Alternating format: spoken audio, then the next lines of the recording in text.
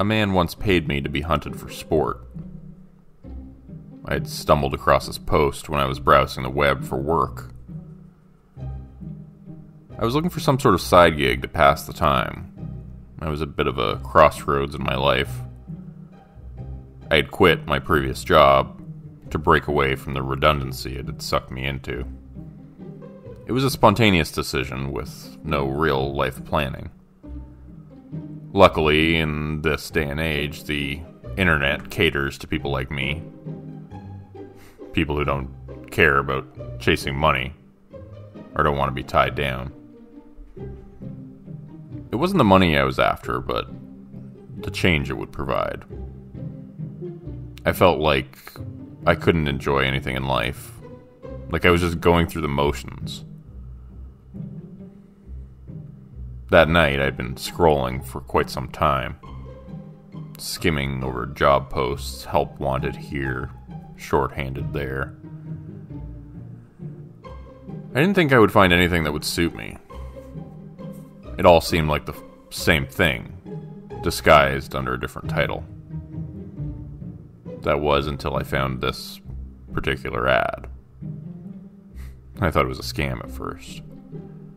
Comical dollar signs on each side of the Craigslist title, like a trap set for the elderly in search of credit card numbers. I clicked on it anyway, curiosity getting the better of me. In all caps, the posting read, "Big money for manhunt volunteers." At least it was to the point. The details below gave a brief introduction as to what the job entailed. I skimmed them over with amusement, half of me doubting if it was true, the other half kind of hoping it was. As ridiculous as the prospect was, I had to admit it was exciting. There were some requirements for the job, however, and I was surprised to find that I fit the bill. Must be male. Must be young and fit, if possible.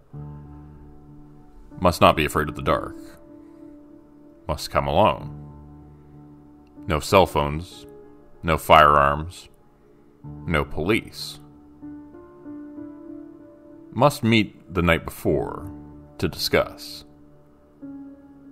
The list went on for a while, but ultimately ended with a phone number and a typed signature as someone simply named Bob.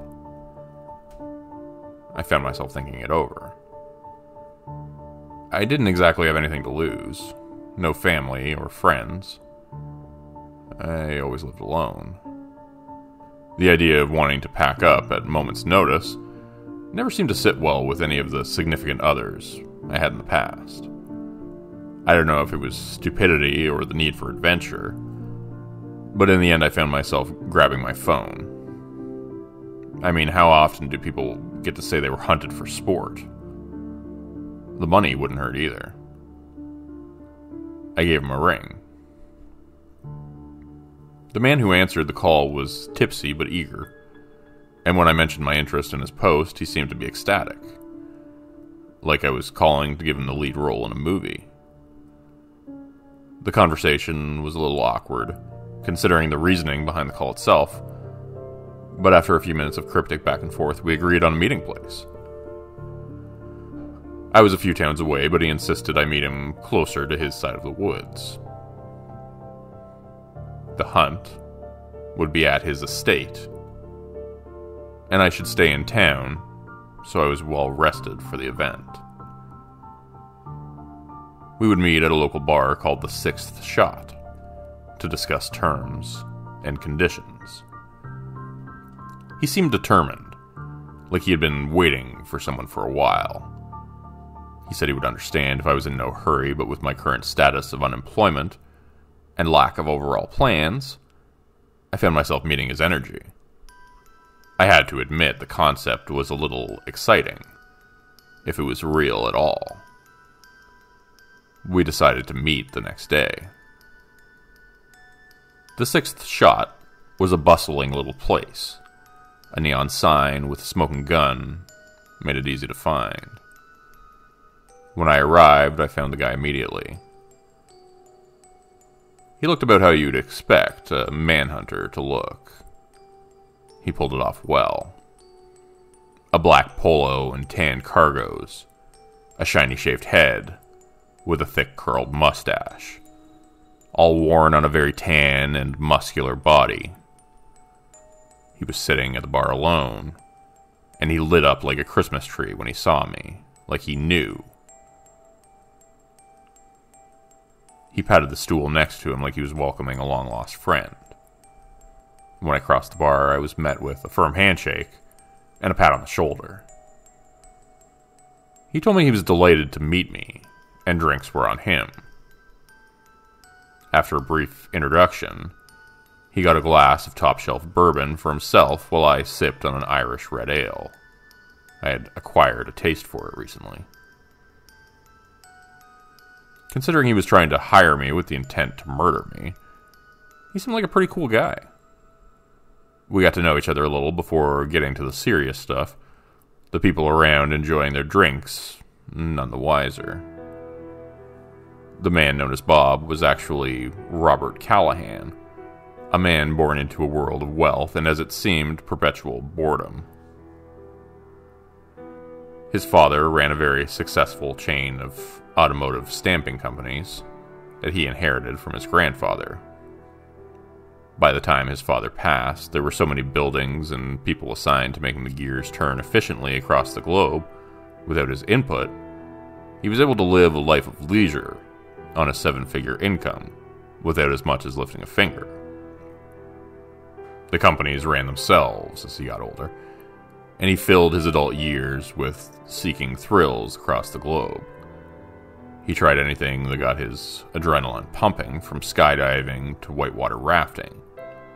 He took a liking to hunting, which he said had started an escapade of finding the world's most dangerous predators and killing them, no matter the cost.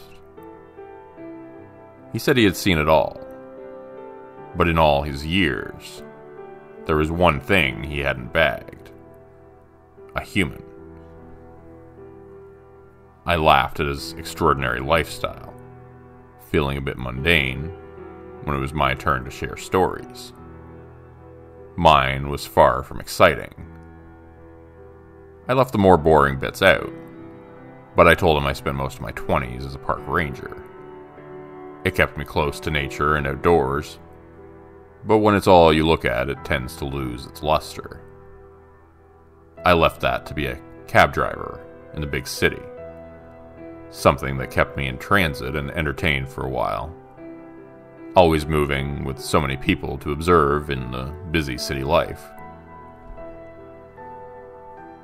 But in time, I found myself too contained to the city itself, which is why I recently quit. Which brings me to about where I was right now, discussing being hunted by another man. He was fascinated, jotting down notes in a little pocketbook while he sipped his bourbon. We conversed for a time. I finished a couple beers, and he ordered another pour of bourbon. The conversation was nice.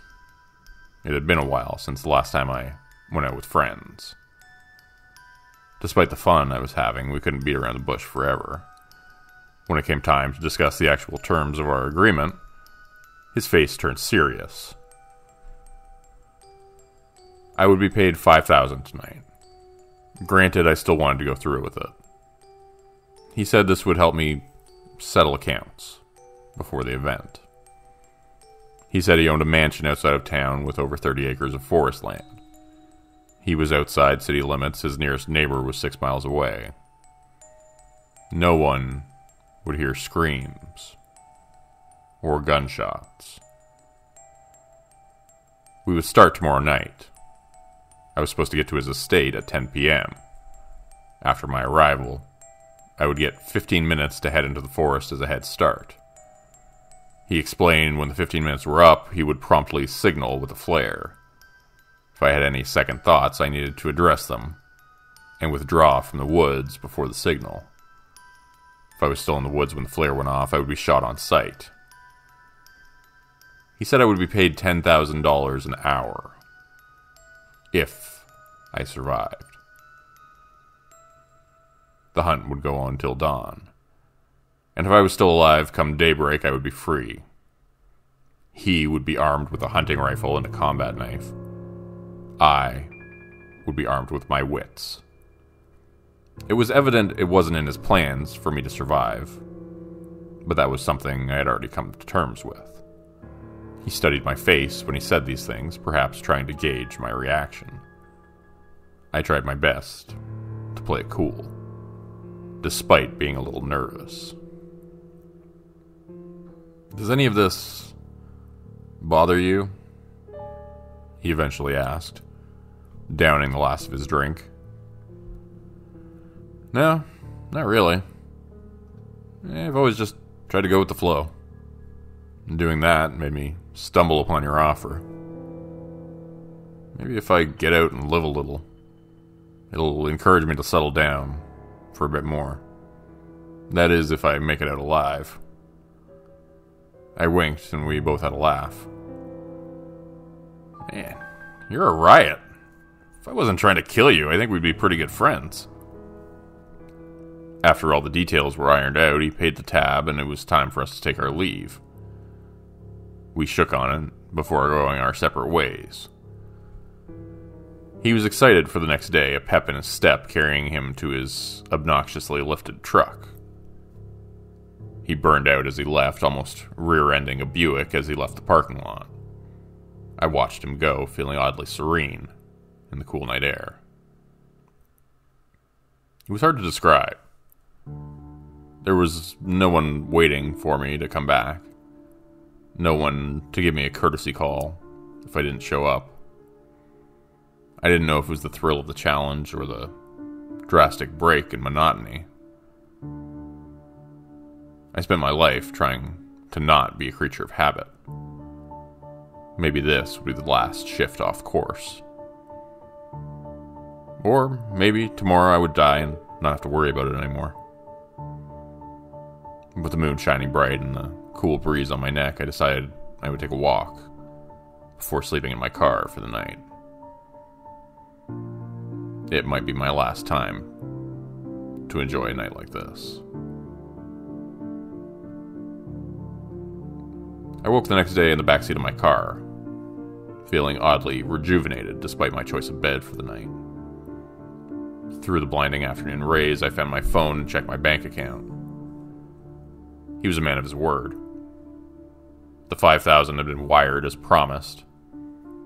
I decided I would go into town and indulge in some of the local variety and find a place to shower before it was my time to meet Robert at the estate.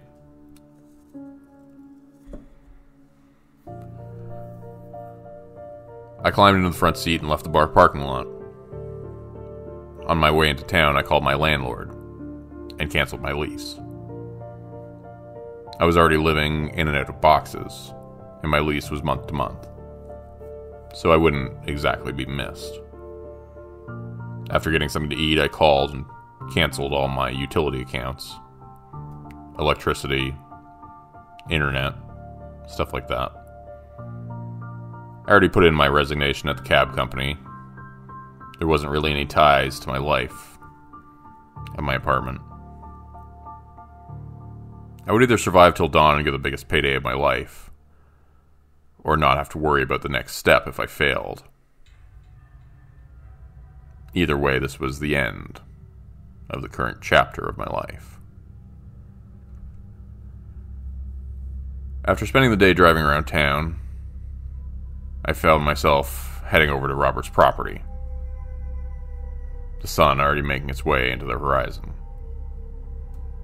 His driveway was long and winding, leading to a gigantic house that looked like the surrounding forest was trying to swallow it. When I pulled up, it was already almost dark. A butler greeted me at the mansion, an old man carrying a silver tray covered in a soft cloth. He opened the car door and let me out, introducing himself only as Charles. "I will be taking your belongings now. If you don't make it out, they will be destroyed at sunrise." He held out the tray. Of course, I said, handing over my phone, wallet, and keys. After placing them on the tray, he offered a smile. "Would you like a refreshment before heading in? Mr. Callahan said to accommodate you before heading into the forest. He truly appreciates you answering his ad." "I'm fine, thank you. I guess I'd rather just get to it," I said, wiping my sweaty palms on my jeans. "Of course. If you will just follow me, it's right this way." He gestured for me to follow him. Charles escorted me through the house. The inside was furnished top to bottom in luxurious wooden furniture, bearskin rugs, chandeliers made of gold, paintings from the Renaissance era. The estate was definitely worth a fortune. We passed by a trophy room filled wall to wall with mounts of animals from across the globe. They seemed to stare with their glass eyes, following us as we made our way through. Charles made no effort to engage in conversation, and neither did I. The other end of the mansion consisted of a large patio. Waiting for us there was Robert, who seemed to be preparing for a little hunt. He was running a large combat knife over a whetstone, slowly and methodically as we approached, and propped up next to him was a rifle. The bolt was pulled back, several cartridges laid out on a glass table. Next to it was the flare gun. "The time is approaching," said Charles, and Robert nodded. He wiped the blade off and sheathed it on his belt. I looked at his loadout on the table, starting to feel sick to my stomach. This was seriously happening. Now that I was here and seeing him fully prepared, I couldn't help but feel like I was in over my head. Robert stood and grabbed his rifle. He picked up each .308 cartridge and loaded them slowly, one at a time until it was full. He racked the bolt forward and slung the rifle on his shoulder and grabbed the flare gun. 15 minutes. Then the flare. "Having second thoughts?" he asked, twirling the flare gun on his finger. "No, not really," I said, making my way off the patio. I wasn't exactly sure what to say in a situation like this, so I figured it was best just to get going. "Excellent. I'll see you on the other side." He saluted me, and Charles gave me a nod. I turned and left the patio, making my way to the woods. Each step got heavier as I approached the trees, the darkness behind them getting eerier the closer I got. When I got to the tree line, I looked back at the mansion. Robert and Charles just watched expectantly. I swallowed and ducked in, feeling the full weight of my decision, perhaps a little too late.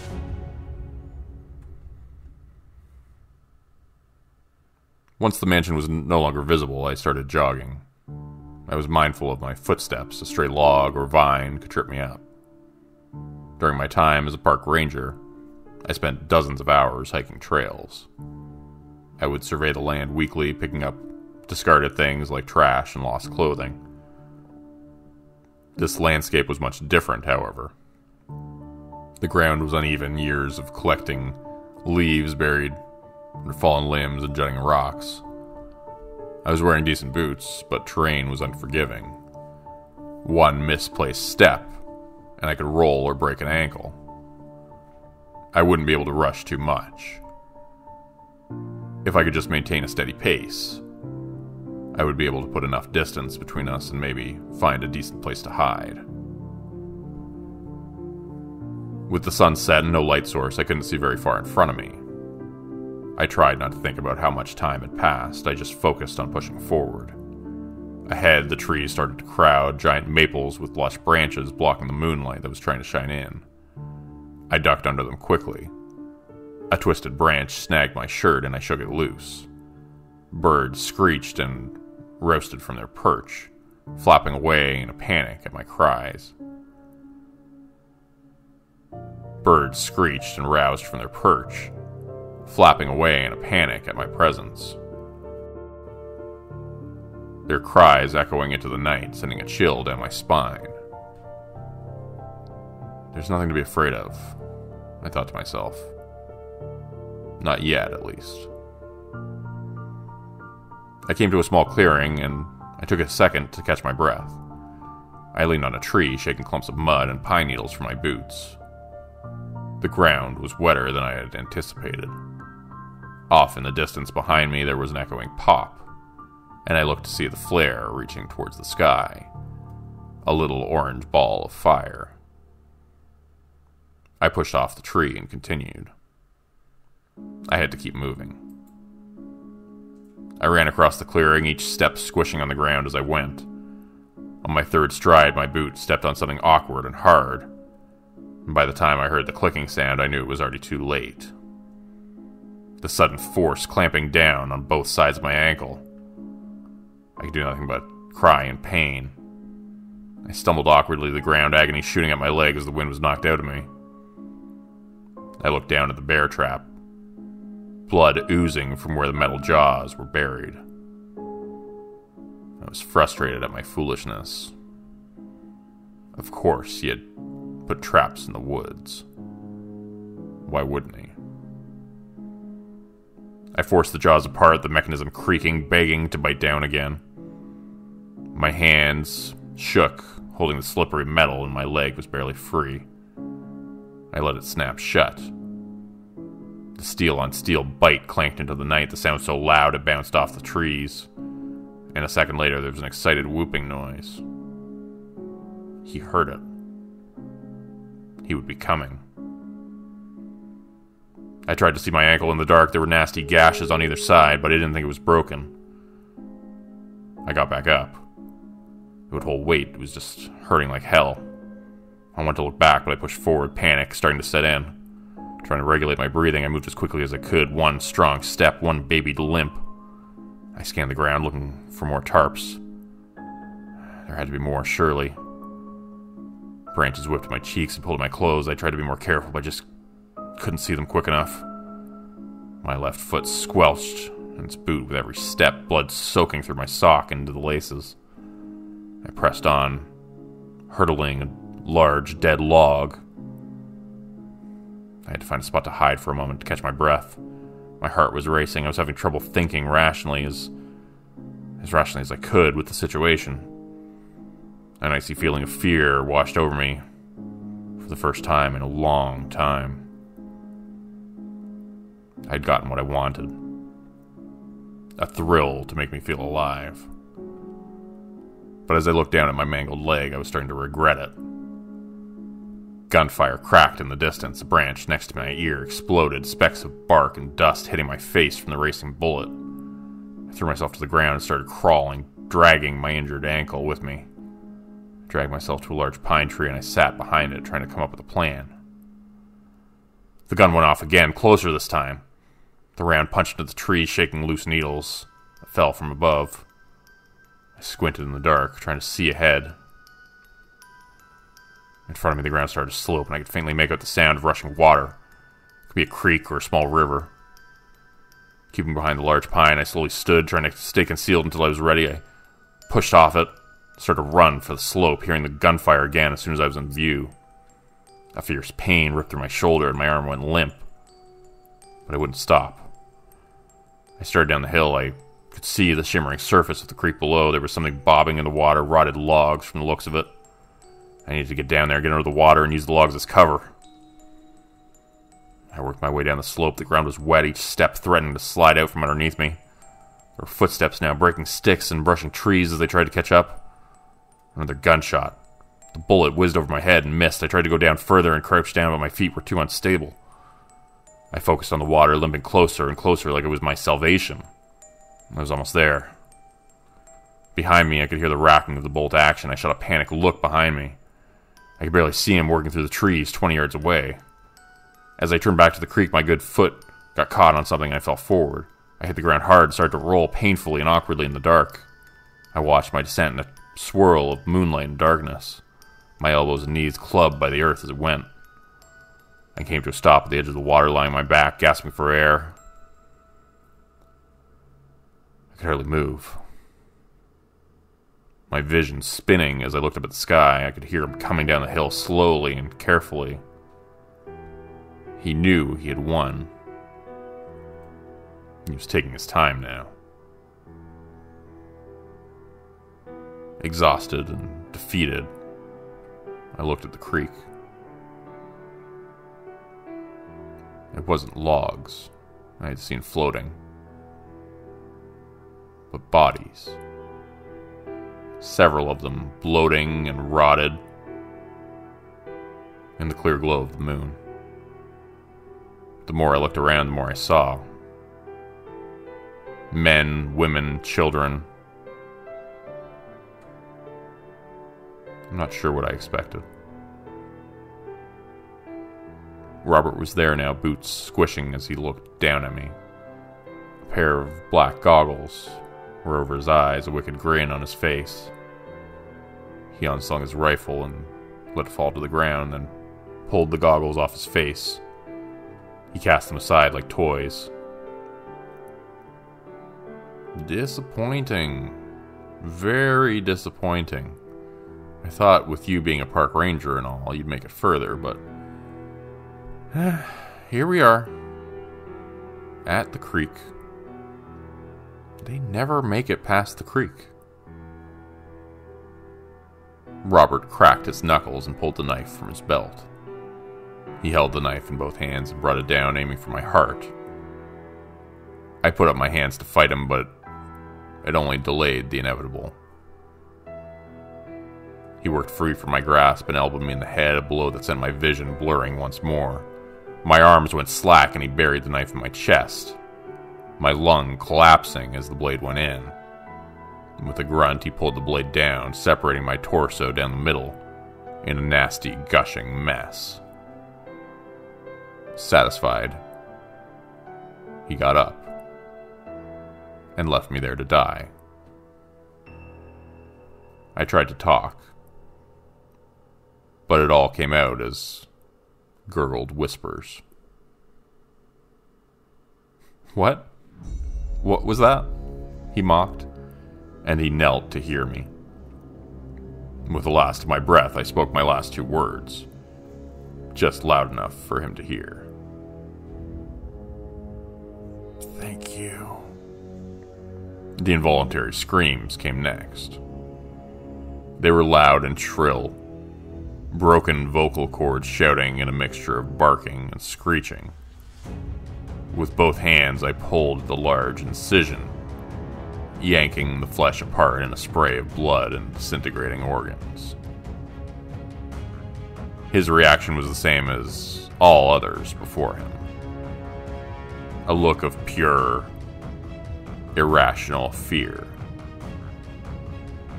My thin, inky black limbs burst from the gaping wound in my torso, and I was on him in an instant, slashing the knife away and digging my nails into his flesh. I ripped his shirt like paper and separated his chest just like he did to me, my piercing screeches ringing into the night until I burrowed so deep they could no longer be heard. He thrashed and oozed from every orifice as he made room for me, just as the cab driver did, and the park ranger before him. I ate and wriggled as he expired, worming and digging my tiny frame into each limb like a suit. And when the fit was just right, I stood up and cracked my knuckles. I looked at my reflection in the water, running a hand over my new face to feel the fit. Better than the last one, for sure. I took my time going back to the estate, making sure my walk was just right, and everything was in place. The hours passed as I settled in, feeling more and more at home as I worked the joints and muscles. And at daybreak I emerged from the tree line to find Charles on the patio waiting. He came to greet me immediately. "Sir, this one had you out all night. Was this one better than the others? Can I get you something to drink?" "Oh, much better than the last. And bourbon, if you will."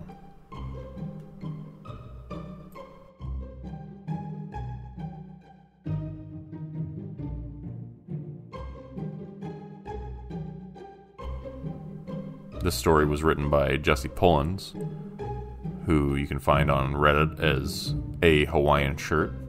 I'll link their profile in the description, as well as the story. And I'll also link to their Amazon page. They're a very excellent self-published author as well. So please support their work and check out their Amazon page. And please join me again for another short horror story narration at 4 p.m. Eastern Standard Time in a couple days. Thanks and have a good night.